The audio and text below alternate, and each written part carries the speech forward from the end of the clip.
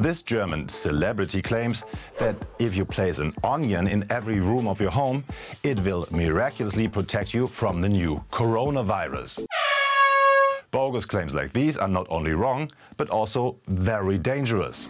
1, 2, 3, 4. What can you do to avoid contracting the new coronavirus? And how do you know if you're infected? Many people all over the world are asking themselves these two questions. Unfortunately, the internet is teeming with bogus answers, in part because playing on people's fears can be a lucrative business.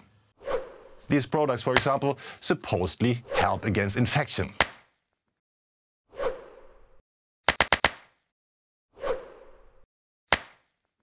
This is clearly nonsense and tremendously dangerous too, by giving people the feeling they're protecting themselves, when in fact they're not. All this shows us how important it is to take everything we see on social media with a pinch of salt. Right now, corona-related stories are bound to get views, no matter how fabricated their content. And some people don't seem to mind spreading misinformation. So let's have a look at 5 of the most widely spread myths out there. Myth number 1. The Corona self-check test.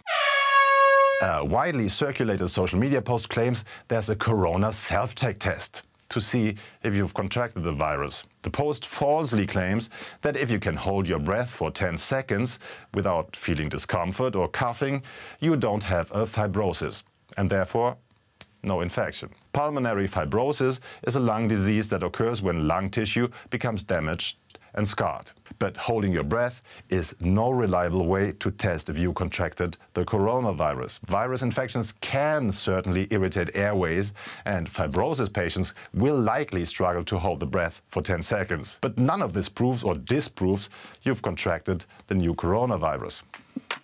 Myth number 2. Drink a glass of water every 15 minutes. Another rumor claims that by drinking a glass of water every 15 minutes, you can flush the virus from your mouth and throw it into your stomach, where it is killed by stomach acid. There's no evidence to suggest drinking fluids has ever helped against the virus infection. But even if this were effective, viruses can still enter the human organisms through our eyes and nose. So staying well hydrated is certainly no protection. Myth number 3. High temperatures kill the virus. The third myth claims the coronavirus isn't heat resistant, as it has not been prevalent in hot regions, and that it can supposedly be killed when exposed to 26 degrees Celsius or higher temperatures. Especially shocking, the fake news creators use the label UNICEF, implying the information is published by the United Nations Children's Fund. But this claim is easy to disprove. The virus infects human organisms, which have a body temperature of 37 degrees Celsius. And clearly, the virus appears to thrive at this temperature. That means it makes little sense to take extremely hot baths or scorching hot drinks. Myth number 4. Garlic kills the virus. It has been claimed that eating garlic can cure the coronavirus infection. In traditional Chinese medicine, garlic's medical properties have long been recognized. Garlic does have an antimicrobial effect and is believed to relieve the symptoms of mild colds. But in a study from 2014, the curative effect of garlic could not be conclusively established due to a lack of clinical data. So there's also no evidence that garlic alleviates, let alone cures, COVID-19 infections. Myth number 5. Any face mask protects. Some posts claim that coronavirus particles are 400 to 500 nanometers in size, and therefore so large that any mouthguard can protect against infection. In fact, the virus is smaller, between 50 and 200 nanometers.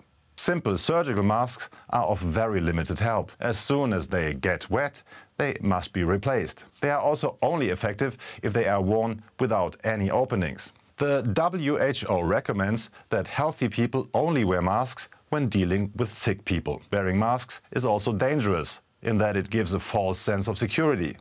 Because you feel safe, you become careless and may even put others at greater risk. What can we learn from all this? Always check the accuracy of any information from social media, especially in times of crisis. Double-check so-called facts.